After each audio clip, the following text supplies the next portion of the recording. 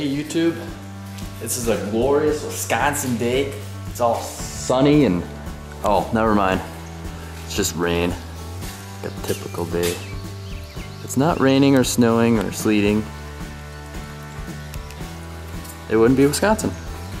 But anyways, today, KmanAuto, the popular YouTuber, is coming by to say hi and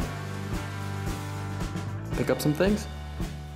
We're gonna test out this JuiceBox that, I mean, if you've been following my channel for a little bit, I do have a video of how we put this together and soldered it all up and tested it out the first time.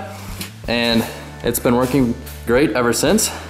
Now when we built this charger, we put this used Blink cable we found on eBay when they were exchanging them for the higher amp cables. This one's capable of up to 30 amps. However, they never went up to that. They had them rated for 26 amps. So today we'll see if we can get up to 26 amps. Chris went past the house. Easy miss.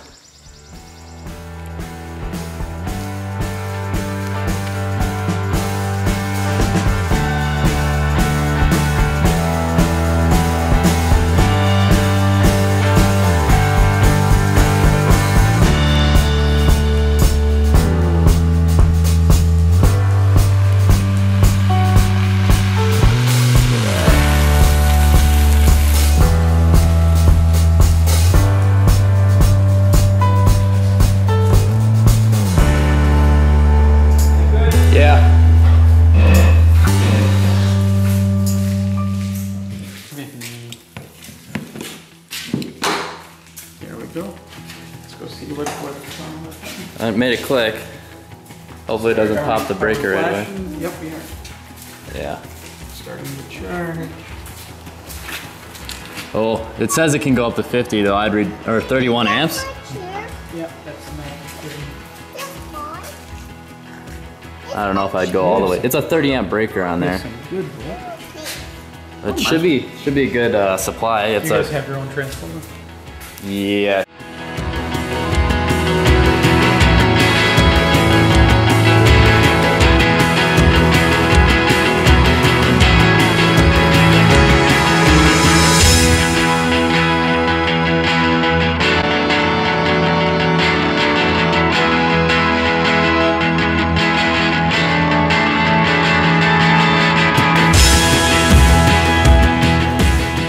Extend mine, you can't reach my car from my garage.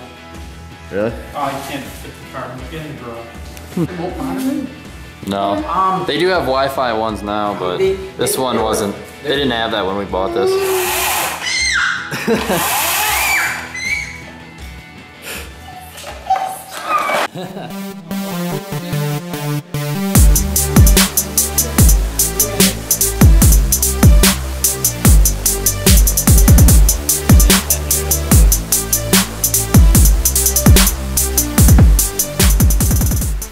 Charger's unplugged here, so if you're ever in the Wisconsin Rapids area and you need a quick charge up or anything, just send me a message